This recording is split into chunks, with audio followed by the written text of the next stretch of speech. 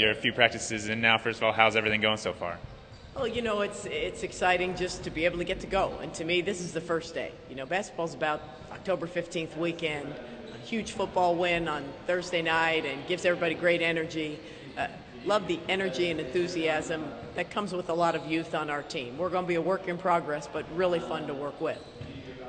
Tell me about the team was picked second in the preseason poll, and I know a lot of that doesn't really matter, but do you kind of agree with that, or was it about what you expected? No, I can't think of a year where it matters less relative to the amount of seniors in the Mountain West Conference last year. 9 of the 10 all-conference players are gone.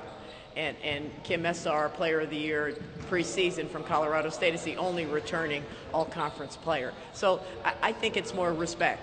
It's TCU and San Diego State are the last 2 teams to have won the Mountain West Conference over the last 2 years.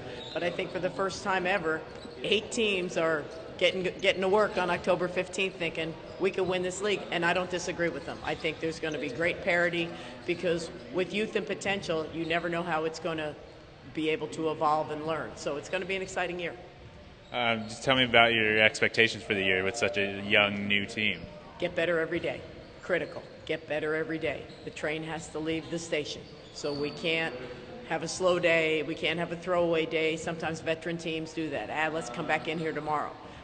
Think about every part of a basketball game, from special situations to before a half to after a half to end a game and everything in between. And we've never done it together before. So we have a lot to cram in the next 20 days, and we've got to stay on task. Tell me a few names who fans may not know about right now, but they will know here in the near future.